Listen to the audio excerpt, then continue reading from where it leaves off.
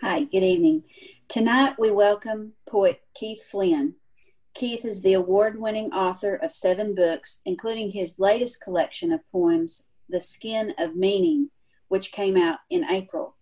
He has appeared in many journals and anthologies all over the world. He's also received numerous prizes, including being named the Gilbert Chappell, I hope I'm saying that right, Distinguished Poet for North Carolina. Without further ado, Keith Flynn. Hey everyone, nice to have you here. I'm glad that you've joined up with us. We do have a good many folks that have signed up. And so if you notice that your video has been turned off, the webmaster is turning videos off because we have so many people that have joined that he wanted to make sure that we retain our bandwidth and we didn't have any problems with the Zoom app by having too many screens on at the same time. So if that happens, that's what's going on. Also, I'm coming to you tonight from White Rock Hall. White Rock Hall is a church that I purchased. It was originally built in 1909. I bought the church and we picked it up and moved it to the top of this mountain. We jacked it up 18 feet. We built a first floor under it. Then we dropped the church down on top of that first floor. And in the sanctuary, we have a studio, where I am now. I'm actually sitting at the pulpit and addressing you. And the White Rock sign you see above my head was the old sign for the church where it used to sit. And so we do a show called Live at White Rock Hall, where we bring in nationally known authors. We pair them with regional musicians, and then we film the collaborations live. You can see all of those shows and interviews and much, much more at live@whiterockhall.com. I hope all of you will visit there and become a subscriber. Again, that's live@whiterockhall.com. I'm going to address you today. Much of what I'm going to talk about can be found in this book. This is The Rhythm Method, Razzmatazz, and Memory, How to Make Your Poetry Swing. This was originally published in 2007 by Writer's Digest Books. And it was Barnes & Noble's, they chose it as their national notable book for National Poetry Month that year. And Press 53 has picked it up for part of their Carolina Classic series. And now it's been done in a new edition. And you can purchase that from anywhere books are sold, but also from Press 53. Today we're talking about the music of poetry. We're going to talk about the sonic architecture of poetry, but much of my commentary today can be used for any kind of writing. Writing should be musical, and it should be, in my opinion, it should have a great dynamism in its sound, and very dense. I try to write sentences that are very dense with information. And one of the ways to transmit that information is through rhythm. Poetry is what the world wants when its heart is broken. Poetry is what we use. It's our highest form of expression. When people talk about poetry and they say, oh my goodness, that was pure poetry, or that's our greatest compliment, or that athlete, that was poetry in motion. We don't have an expression for anything that denotes a greater apprehension of beauty, the actual garnering of beauty in our eyes and in our ears. And poetry is what we use to bury our loved ones. Poetry is what we use when we get married, when we bury our loved ones, when we pledge allegiance to the state. I believe that children acquire language and learn language to tell the lessons that are already within them, that there's a tribal DNA, and there's a great amount of stories inside children that are looking for, when they first begin to form sounds in their mouth, they're looking to get language because they want to tell these stories that are already churning around inside the forceful redemptive force of their imagination. So what poetry is, language with a shape. And that language has to have in it a tremendous amount of sonic architecture and sound.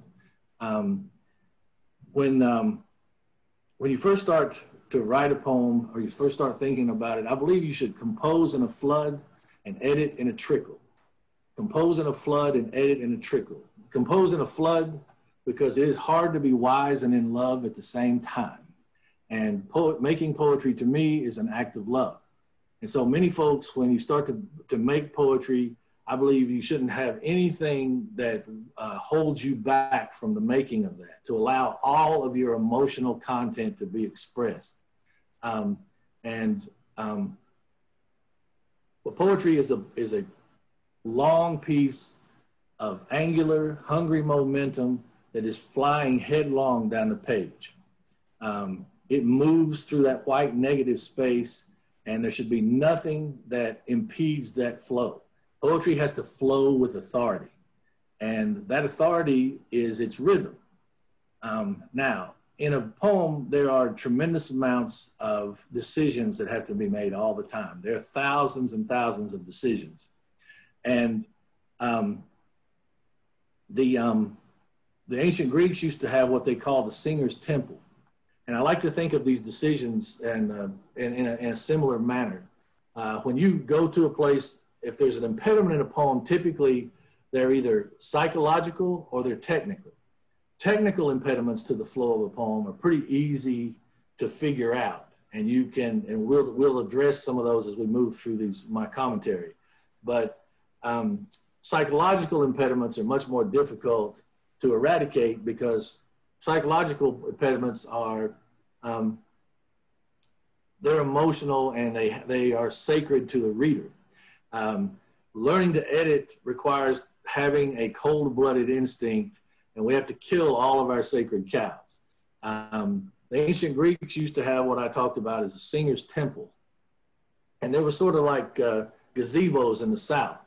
And when you would be traveling down a road in ancient Greece, and there would be a fork in the road, and in the middle of that fork would be sitting one of these little gazebo type structures. And you would go in and you would sit and pray to whatever God you believed in at the time. And hopefully you would get some enlightenment, and you would continue, once you got an answer, continue on your way down the road. I think every poem is filled with hundreds, even thousands of these little singers' temples, where you have to go in and you make decisions based on the information at hand. Again, either technical or psychological. And one of the hardest things to get folks to let go of are their psychological attachments, or especially young writers, but writers of all ages. When you begin to lose your objectivity, because you're unwilling to let go of some of those sacred cows. And that's, that I believe starts to really sort of separate the professionals and the amateurs, because one of the things that an amateur writer does is spend a lot of time talking about what they're going to write and not actually writing. Professional writers know how hard it is, and they're consistently writing every day. Also, what separates the amateur from the professional is the idea that you have to be very, very hard on yourself and get rid of anything that smacks of cliche, anything that, any piece of writing or a sentence or fragment of a sentence that you think you have heard somewhere before, then you have to eradicate that from your poem. Because the reader's looking for beautiful astonishments. We're looking for things that we haven't seen or heard before. And we have to learn to listen as writers, so that before we can actually create. Learning to listen, listening might even be the most powerful of all of our senses. The Buddhists talk about learning to listen may take 1,000 years. And Emerson talked about we listen so that we may create. And Thoreau, being a really great acolyte of Emerson's, also said, sound brings us to all of our senses. And so one of the ways, many of the things we're going to talk about is how do you create dynamism and sound in a poem? Now, let's go back to my first initial commentary where I was talking about compose in a flood, edit in a trickle. We know that poetry is language with a shape. And the way that that language assimilates itself into the reader is through our sense of rhythm, through the musicality of the sentences. There's a lot of times where poetry also causes us to wipe the dust off of our lenses of the everyday. The routines that we have every day, poetry cleans those lenses and shows us things that we take for granted in the world or we haven't seen before. There are lots of times when you're walking down the road and there's a house there or a beautiful structure that you've walked past 100 times, but all of a sudden, for the first time, you look there and you see it in front of you. And you think, how did I miss that? What changed today that allowed me to see that? A poem should do that in our lives over and over and over again. And it's really the right words in the right order, lending light. Mark Twain used to say that the difference between the right word and the almost right word is the difference between lightning and lightning bug. Twain said lots of interesting things. One of the other things he said, grab a cat by the tail and you'll learn things that you can discover no other way. Twain also said, and I hold this one near and dear to my heart, I belong to no organized political party. I'm a Democrat. And so finding the right words in the right order, once you've begun to form your poem, let's say you've poured out all of the information. You've allowed yourself to put everything down. You've started to form the poem into stanzas, and you're trying to figure out how your line breaks should lay. And when I talk about editing in a trickle, what I'm talking, in some ways, Ezra Pound had a form of editing that I think is very valuable to our discussion. He said that once you had everything that you thought you wanted to do, you had your line breaks in place, you'd move the lines into stanzas, or maybe not stanzas. You'd figured out how you wanted the poem to find its way headlong down the page, and that long, hungry momentum, moving through that white space, what Hemingway called the white bull that he had to confront every day. Then you start at the beginning of the poem, and you take away the first line, you read the poem as if the first line never existed, and if it doesn't affect the sound or the sense of the poem, then that line's got to go away. And you examine the poem for every single line. You go line by line in the poem, and every single line has to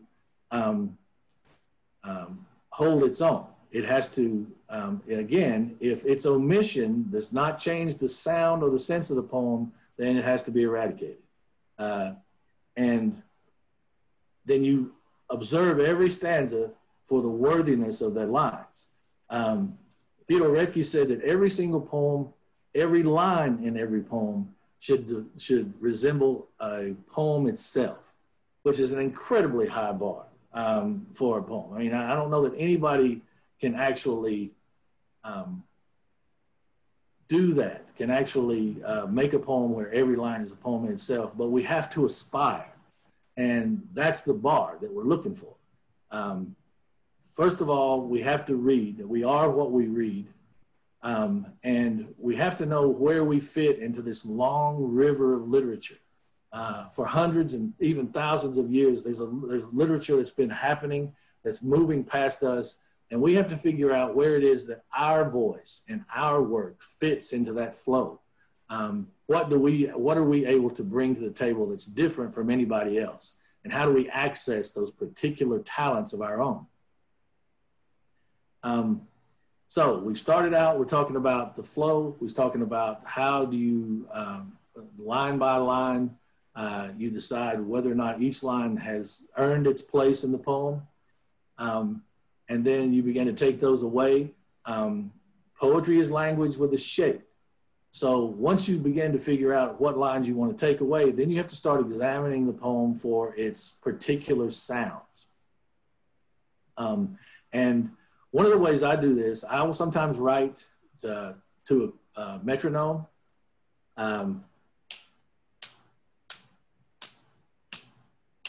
Having a metric regularity sometimes will allow me to work on a poem and to try to find the one, whereby as a musician, I think about the one all the time, because as much as I hate to admit it, being a singer myself, the drummer is the guy that's essentially ruling the roost in every performance that you have with a band. And a band is only as good as its drummer, because a lot of times, there's not just timekeeping, but dynamism, the ability to make the sound bigger or smaller depending on the way the drummer is driving the train. And also you have to examine the poems not only for its metric regularity, but you think about the poem in the context of its the proximity of sounds. Sound loves proximity. And many times when a poem is a little clunky or it's not got a flow, it's because that the sounds, the alliteration of the consonants, the repetition of those initial sounds are pushed too far apart. And simply by eradicating the prepositions or the prepositional phrases, you can begin to, or adjectives also, ly verbs sometimes will begin to bog the poem down. It's almost like grace notes. Prepositional phrases are almost like grace notes, in the, with the, of, thy, and those grace notes are real easy to fall into a habit of putting into your poem because they create this sort of artificial music, and it's taking place in the sentences. But what they actually do is they push the object of the poem and the verb, which is the action of the poem or the line of the poem, farther apart from one another. The further they are apart from one another and the further apart the actual like sounds are from one another, that flattens the poem out. It doesn't allow it to have the dynamic range that it's really looking for. So that's the next thing you want to look at. You want to look at, all right, if the line is not feeling dynamically powerful, because you got to remember, the page is a cold bed. Poetry has to live in the air. The page is a cold bed. Poetry has to live in the air. One of the things that I do, besides using a metronome, is I will have a cassette player. For those of you who are young enough that don't remember cassettes that are sitting at this workshop, they still exist. You can find some of them. They've gone the way of the VHS tape.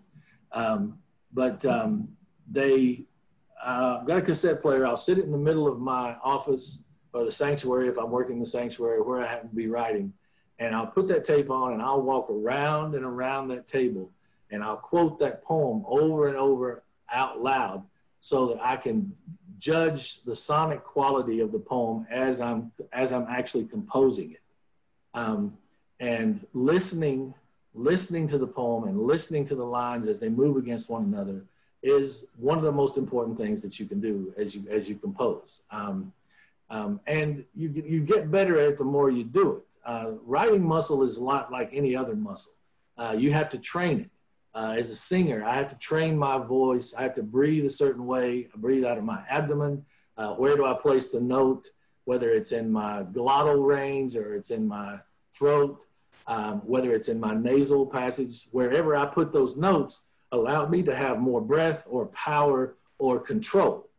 The same thing happens with a poem in that you have to know how you want to control the line and how the sounds should work toward one another to achieve your aim. Poems are made of words, not ideas. Poems are made of words, not ideas. ideas flow from the words, but words are very powerful. To me, words are like atoms. The more pressure you put them under, the more, and that's where we're going to talk about condensation. Poetry works because it is small subset of language, but that subset of language is been put under tremendous pressure. Words have to carry more weight because there's fewer sentences. And as a consequence, it's the same thing as a radioactive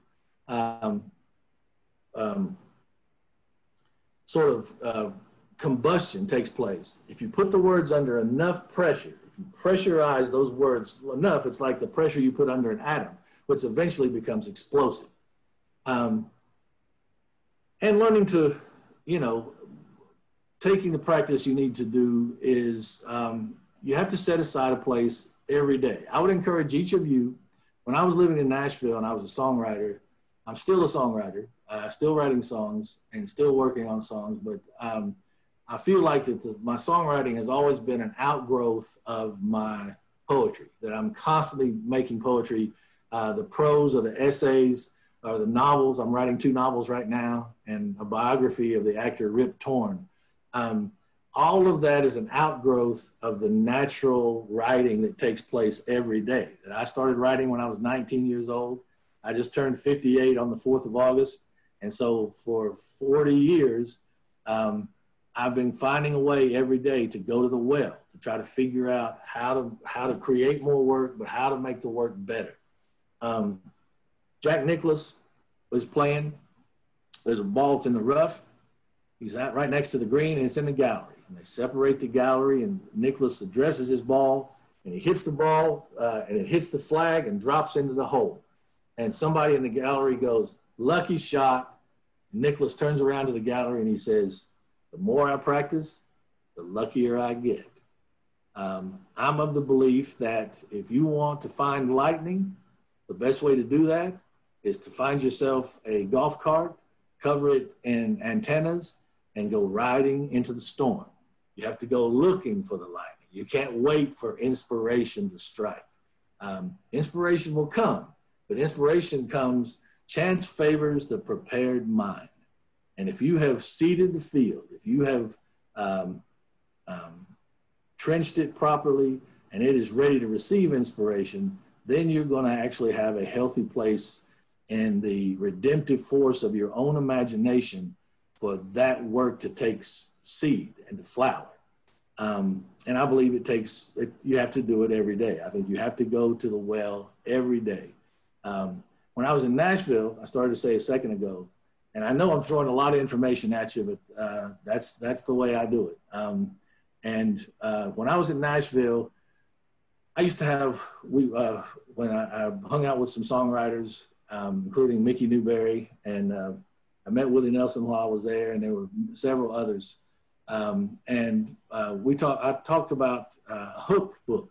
In other words, having a book that you carry around with you all the time, that you put hooks in, that you put memorable phrases that could end up in a poem, or memorable phrases that could end up being hooks for a song.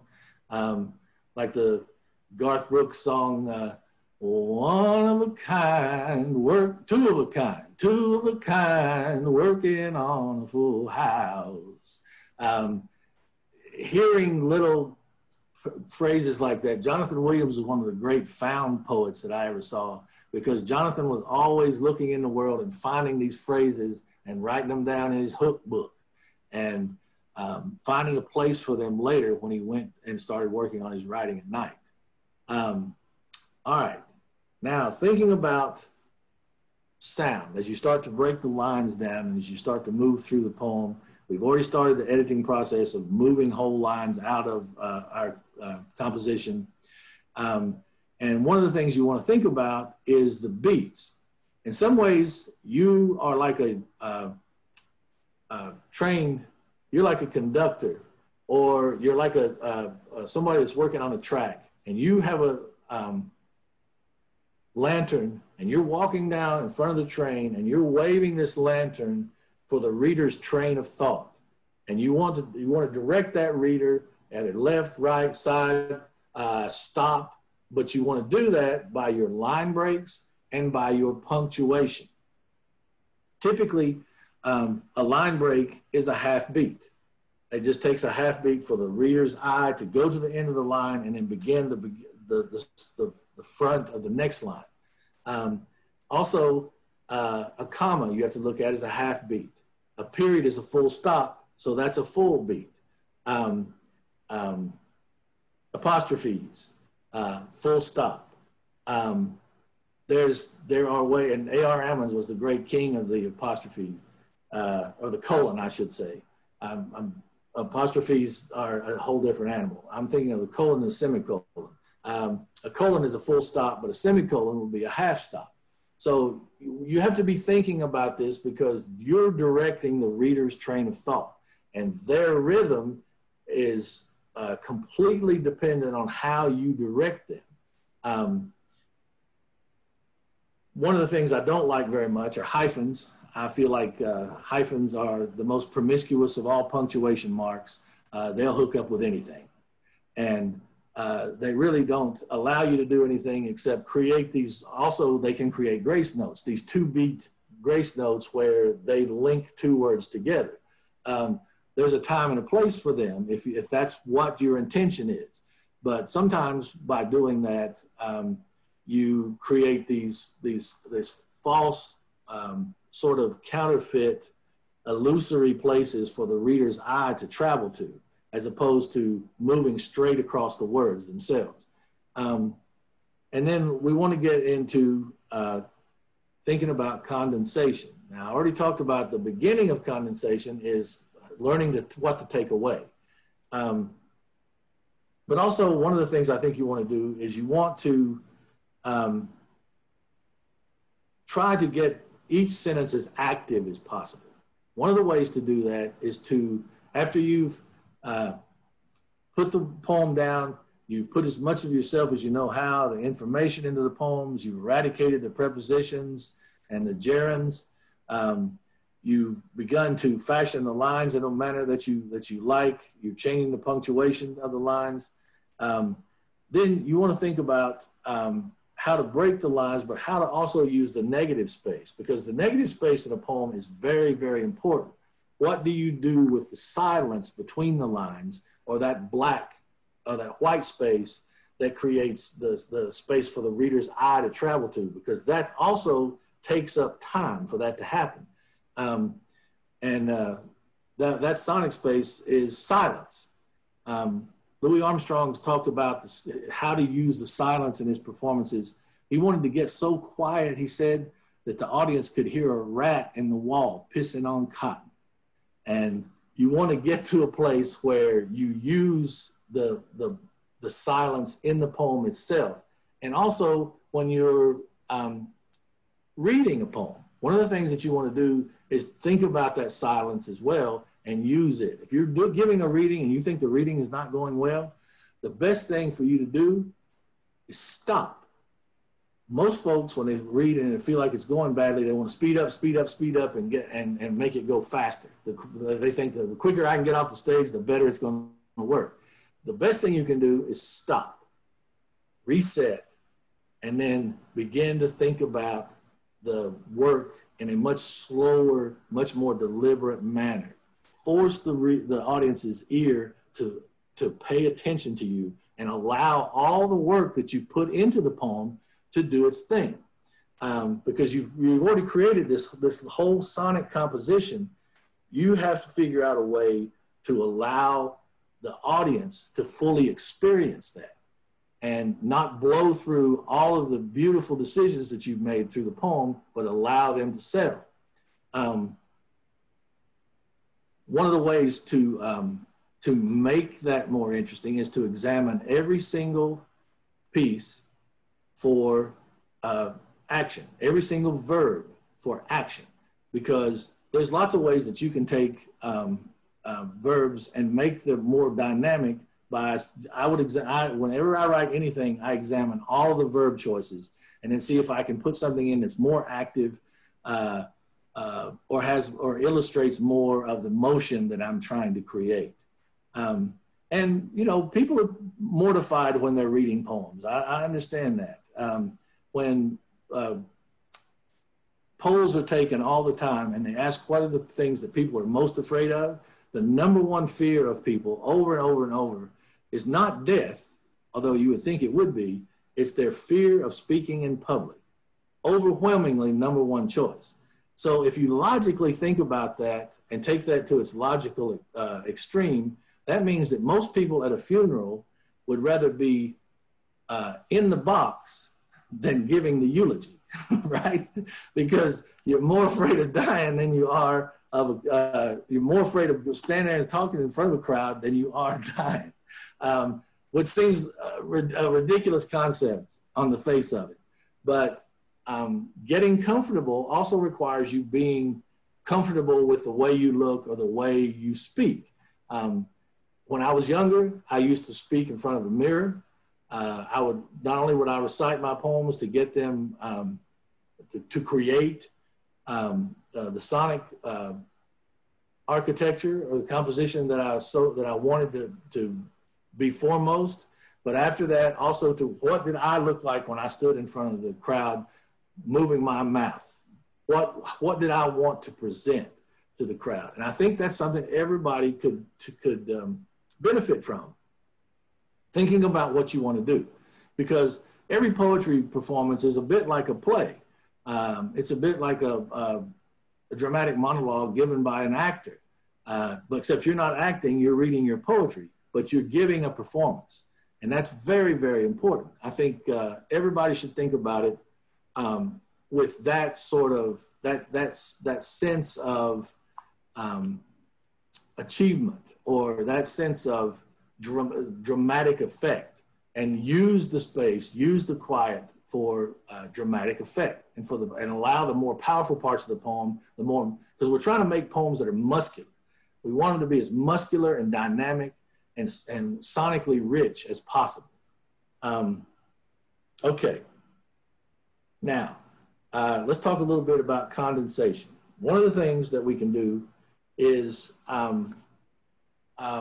I told you to look for the active verbs. We talked about line breaks, because line breaks also, depending on where you break them, I typically think that it's better to break a line on a noun as opposed to a verb, because if you go to a noun, typically that forces the reader not to hurry back to the next line, but it forces them to think about the image that has just taken place. And so it doesn't force them to rush quickly to the next line. And if the verb follows closely on the noun choice, then there's going to be a little pickup for the next line, because there's action taking place. So the noun breaks, you move to the next line, and then there's action, and the churn of the poem starts again. Action verbs are the little turbines that churn the action and move that momentum down the page. Always try to find as many active verbs as possible, or if you can, look for and use a noun as a verb. For instance, there's listen to this poem. This is a poem by a poet I know named Stephen Roberts. The poem is called Sex, very short.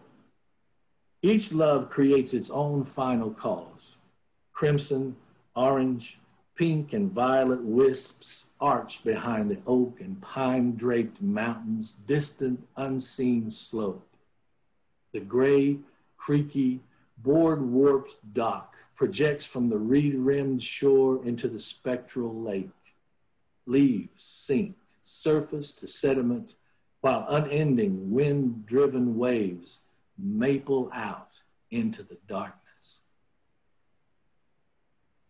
The idea of having the noun maple being used as a verb is a little unexpected astonishment for the reader at the end of that poem.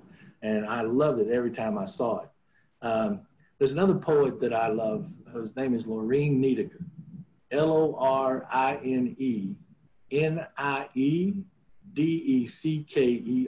Lorene Niedecker. When I edited in 2000, I put out a special issue of the Asheville Poetry Review. I've been editing the review since 1994. 26 years we've been at it. And in 2000, we put out a special millennial issue choosing 10 great neglected poets of the 20th century. One of those was Lorene Niedecker, an amazing poet who talked about constantly every day going to her condensery. And I love her short poems. And here's one where she takes and uses a noun and substitutes it as a verb. Popcorn can cover, screwed to the wall, over a hole, so the cold can't mouse in. Popcorn can cover, screwed to the wall, over a hole, so the cold can't mouse in. It's another place where we can almost makes us see the cold as it sticks its nose into every crevice of the house. And it makes us think in that little poem of the cold as a pervasive foe that you're constantly trying to keep out of the house, that's flowing all around you. And she animates that poem by her choice of that unexpected verb. I think that, you know, it's pretty easy to be lazy if you're a writer and you just use the first thought, best thought. That's not true. It's never been true. And editing, I think, separates professionals from amateurs. And I think, you know, to be a poet when you're 20 is to be 20. To be a poet when you're 50 is to be a poet. And it takes time to discover what your voice will be and what your aesthetic philosophy will be. And you don't have to rush it. You know, you don't, you know, trying to teach somebody how to write poetry is a little bit like trying to assemble an instruction manual for a sunset. There are so many arbitrary and meaningful things that are beyond your control. But the things that are within your control, you have to keep as tight a grip on those as a maker as you can. All right. One of the things, I talked about Hemingway a minute ago, talking about Hemingway and his idea of the white space, the white bull that he had to confront every day as a writer. But Hemingway can also be read for economy. You know, he doesn't waste space. He doesn't waste words. And I've discovered that poets who have not read Hemingway before find him very useful in his economy. One time there was a interview with Hemingway, and they asked him, they said, how many, I mean, you talk about, you know, use the fewest words possible, Mr. Hemingway. How many words does it take to tell a story? And he goes, he stood there for a minute and he rubbed his chin and he said, I think 6. I think I can tell a story with 6 words. And the interviewer stepped back for a second and he goes, consider this. And he said, for sale, baby shoes, never used. For sale, baby shoes, never used. I find that taking and setting a limit for myself allows me, like there are certain poems that I have where I've done it 3 times, where every single line has 6 words in it. The entire poem, there's 6 words in every line. Whether or not you can actually accomplish that, it's a good exercise to take. A lot of times you can jumpstart your creative process if you're having a hard time getting started in your setting every night, by figuring out a way to jumpstart the process by setting yourself a specific goal or the amount of beats in a line. Sometimes you can do it by using descriptive language. Take a single object, begin to describe it, and slowly but surely out of your descriptions, you'll find yourself working on a piece. Whether it's ekphrastic or not, you're already beginning to work, you make your mind work, and the description will take you somewhere else.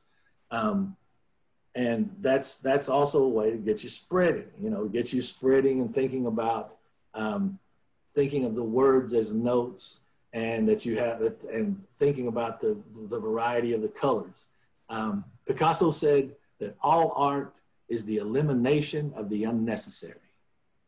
And one of the ways you get rid of the unnecessary things are to examine them closely for what you want the poem to stand for. And sometimes that requires an abiding image, that there's an image in the center of the poem as sort of like a column in the middle of the room. And you repeat that image in a manner that allows that single image to be the column in the poem that's slowly turning, but it's holding up the entire structure. I think it was Rilke that's, you want to begin a poem in action and leave it in motion. Begin it in action and leave it in motion. In other words, you want the reader to enter your poem, and whatever action is already taking place, you want it to already be taking place. You don't want any explication. You don't want to slowly try to persuade the reader to come into the poem and do what you want them to. You want the action to take place in such a manner that they join the action. And then at the end, if you think about that abiding image, you can leave the poem in motion by sometimes allowing a single, very powerful image to happen at the end of the poem, to hang in the air, and allow that poem to move and enter into the reader's body in such a way that maybe they didn't get the lessons the poem had to teach, but the image, that single image, is so unforgettable that it begins to work them and work in their subconscious in such a manner that they can't get rid of it. A lot of times, if you see a piece of art that you think is spectacular at the time, or even more importantly, you see one that's not so spectacular, but you can't get it out of your mind. Suddenly, everything you see throughout the day begins to resemble that piece of art. That means it's gotten into your body. And there are poems all over the world that are slithering around the ash cans, that are coming through the trees in this forest, that are going down alleyways, and they're trying to find the readers that they were meant for. And they do that slowly but surely by assimilating rhythmically into the world experience, the world view, and the rhythm of that reader as they confront that poem for the first time. All right, I know we're moving quick and we're getting toward the end. I want to talk a minute about editing. I've been an editor for a long time. 26 years I've been editing the Literary Journal, and I want to read you something from The Rhythm Method, Razzmatazz and Memory, How to Make Your Poetry Swing. Everything I've talked about today is in this book. It's a manifesto, it's a history lesson, it's an anthology. Everything that I know probably is in this book. And one of the things that I wrote about was editing. There's a whole chapter about how the editor views the poems that are presented to them. And I think all editing is subjective, which is why I don't send back rejection letters. I send reaction letters. I don't call them rejection letters. I can't reject the poem. I can only react to the poem and decide whether or not it meets the aesthetic principles that I myself have as an editor to get into my journal. And it doesn't matter if I don't like the subject matter or I don't like the style or what have you. If it's good, it gets in, period. So all editing is subjective.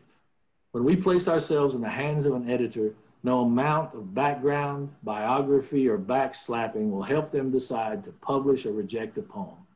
There is only the poem in front of them, and it is as naked or sophisticated as the day it was born.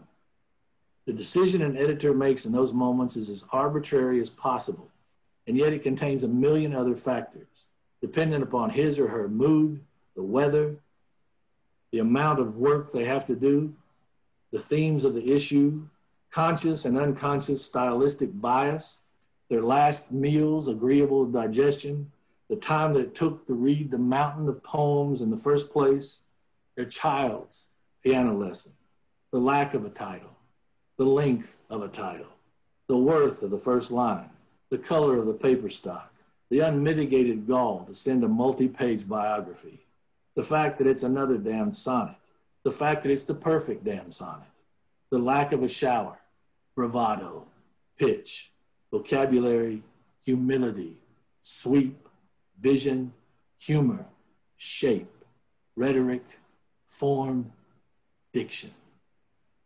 The action of the editor, however confusing to the poets, is riveted with love. Winston Churchill said, "We make a living by what we get. We make a life by what we give." The best poems stop us in our tracks. They shut us up. They make us read the poem again and again because it has suddenly opened another room in our brain that was hidden to us before. I've been submitting my own poetry to other editors for their appraisal since I was 18 years old. And I know from firsthand experience the pain of that reaction letter.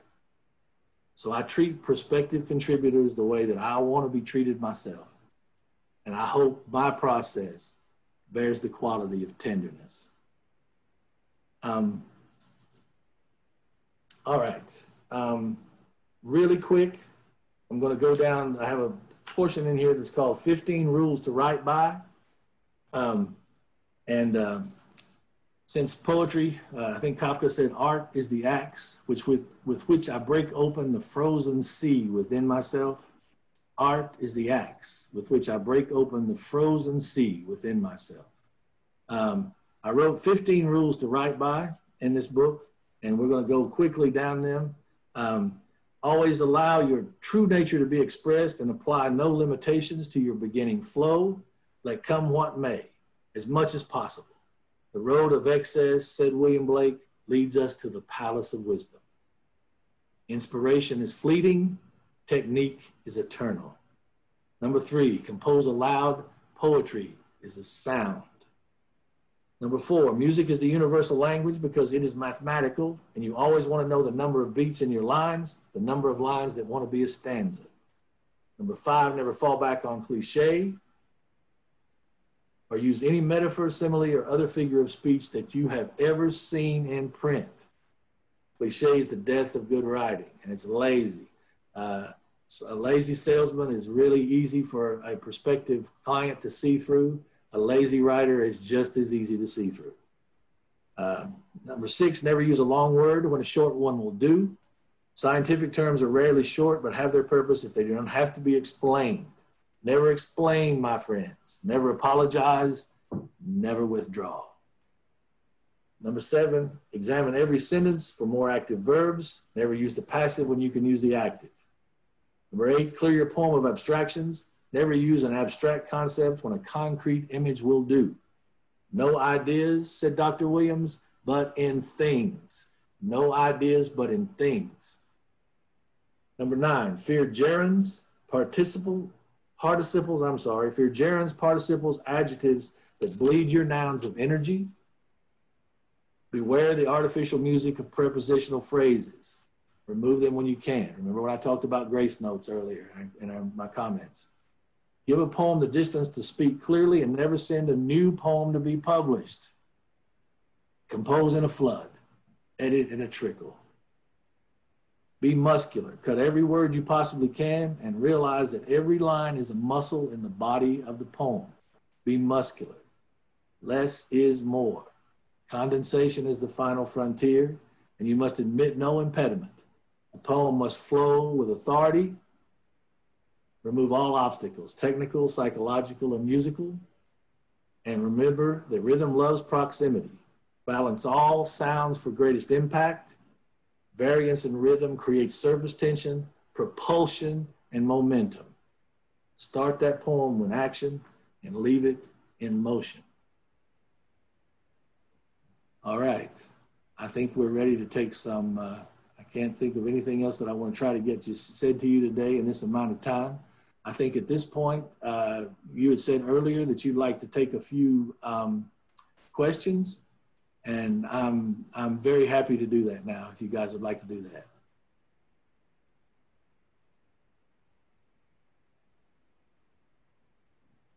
Are you with me? I wanted to ask, will you be reading anything of yours? I certainly can do that. I was trying to do as much teaching as possible today, but I can read a poem. If everybody had rather I read a poem and answer questions, I'm happy to do that.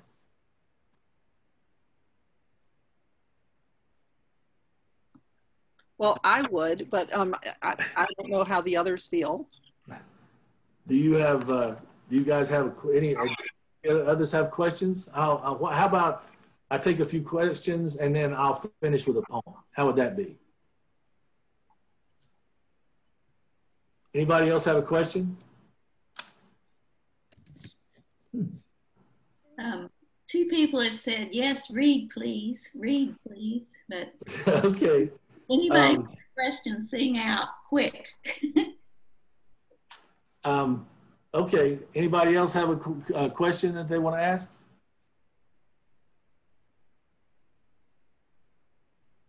I have one question. Please, go ahead. Is there much difference between the original Rhythm and Razzmatazz book and the new edition? There's no difference whatsoever. It's exactly the same.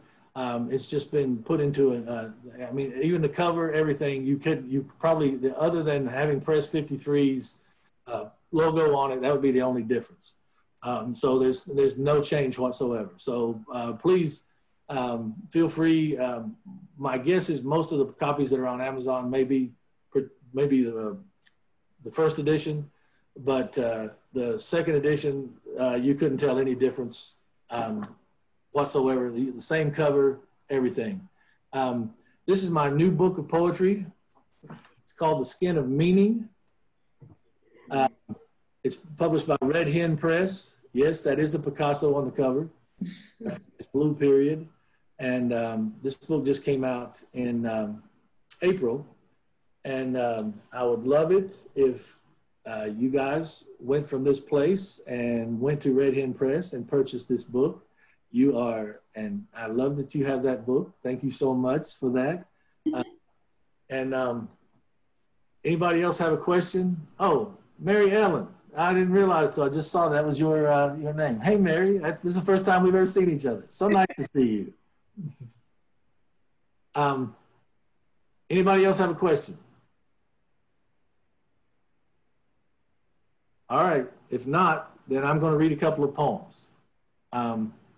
I know my workshops are very dense with information, and I move very quickly. It's just the way I do it. I feel like people ought to get as much bang for their buck as they can get, and so this amount of time, let's try to get as many ideas out as possible. This is a poem by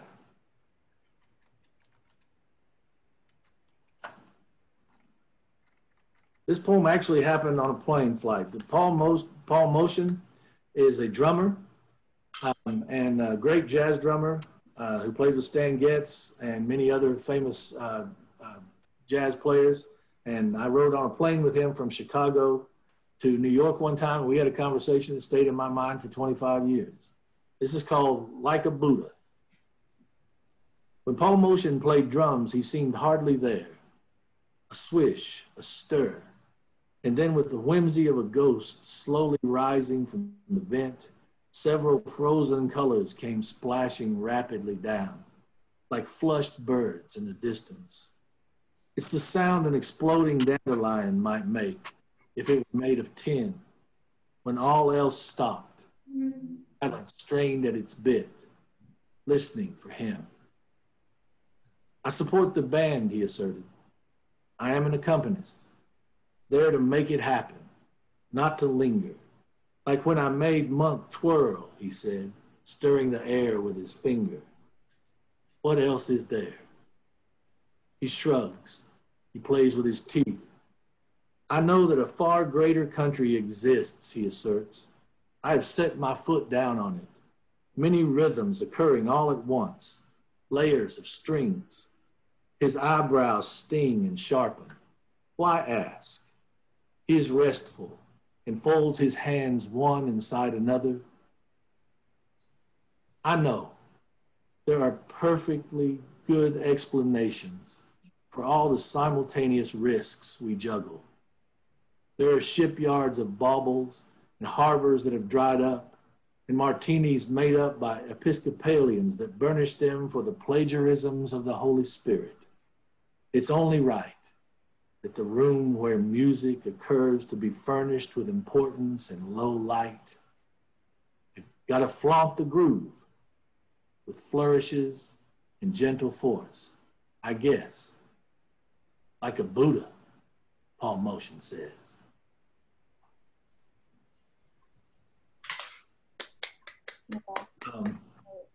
Thank you. Is there, if we don't have any more questions, I'll read one more poem and then we'll end this session.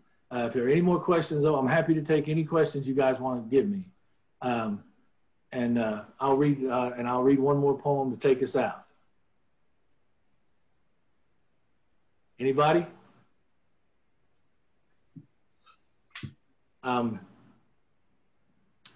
All right, this is, I think what I'll do is I'm going to do a poem since today our focus is primarily on music. I'm going to read a poem called Louie and the Wolf. This is a poem. I had a dream actually one time that I thought that I saw Louis Armstrong and Howlin' Wolf on the same stage. I went and checked YouTube because, of course, if it's not on YouTube, it couldn't possibly have happened. And so I didn't see that. And so I've never seen any piece of information that said that they actually happened. So instead, I created my own theater and they are in it. So what I'm going to do is I'm going to sing a little piece of blues and then I'm going to take us into the poem, if that's all right with you. And I'll try not to blow everybody's heads off when I sing a little bit here. So I'm going to take my voice back a little bit. So we're going to sing a little, then we're going to join this poem. It's called Louie and the Wolf. Whoa, I asked the girl for water, and whoa, she gave me gasoline,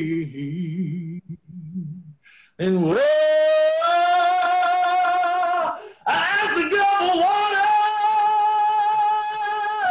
water, and whoa, she gave me gasoline. Now that's the terriblest woman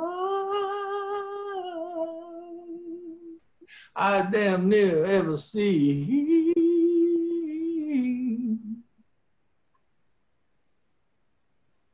I have come to wonder if Louis Armstrong and the wolf ever met. What a sight that would be. A grand summit meeting complete with growling, Wolf licking his harp and Satchmo grinning away, deftly fingering his horn in an effort to curtail the sonic boom of the two most powerful voices ever gathered in the walls of a single room. Snarling and stalking that elegant whisper, I imagine Wolf laying tracks and Louis so remarkably dignified, so clearly in the furrows of the groove, prowling the stage like the shadow of a storm cloud, while Wolf raged and bit down on the low chord changes like a chainsaw blade, a ragged sound, refined by the shimmering honey of the Great Dipper's rising horn, so perfectly above the fray. Howling would get down on all fours, writhing around on the stage, and King Louis with his handkerchief flying like a flag on a mahogany galleon, hurtling across the choppy sea's wake. Wolf bursting with Delta moan and the evil ways of a tail dragger for Satan, forsaking his mother's gospel hysterics and earning her undying neglect, right up to his final deathbed when he asked, sent a letter, please, mama, I'm dying. Please come. But she didn't. Named for a president, Chester Arthur Burnett was born under a bad sign, Halley's Comet, was burning across the sky like a brakeman's lantern. But a blues man will survive, staring straight into the sun like a rifle with eyes. Old Satch, he would know, his thunderous percussive purr emerging from the earth like a fountain of pent-up feeling, meticulous in its placement as it repeatedly echoed the punch of the brass lines and the cymbals set to ride. His cornet weathered every swinging era, birds' heebie-jeebies and the big band's muskrat rambles, always sailing and seldom misbehaving, and not since the rancid Storyville days in the colored waif's municipal boys' home, when as an 8-year-old his body was peppered black and blue with blows from the older boys until the bent child escaped via the Mississippi on a light-littered steamboat. Its giant wheel, just the juju and propulsion needed to heal the nuance of a genius whose rules are its own. And those last quiet notes with the crowd so still, you could hear a rat pissing on cotton in the walls. And this gleaming note, the corner of a note set to crackle, piercing the racial gloom of the American heart like buckshot. His trumpet bell uplifted and ringing. And though the rain may ooze and lovers lose their feeling, though the moon melt down and the earth finally find its ceiling in the poisoned heavens, there will be a sound overwhelming all others, a horn poised, flaming in our imagination.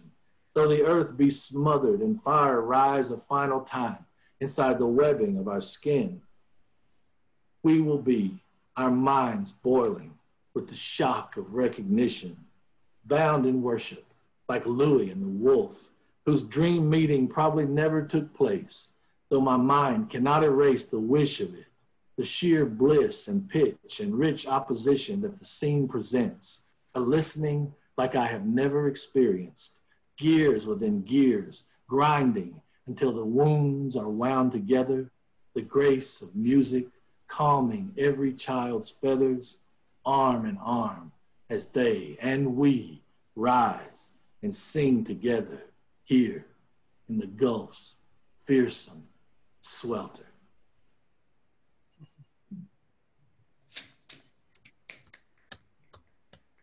Thank you. Thank you all so much. Thank you so much for spending this time with me. I really appreciate it. If there are any questions right quick before we get off, I'm very happy to answer any questions you might have. If not, then we'll shut it down. I think this presentation is going to be made available on the Knoxville Writers Guild website, if I understand rightly. And so if there's any friends of yours that might have missed this presentation and would like to see it, I think it's going to be made available.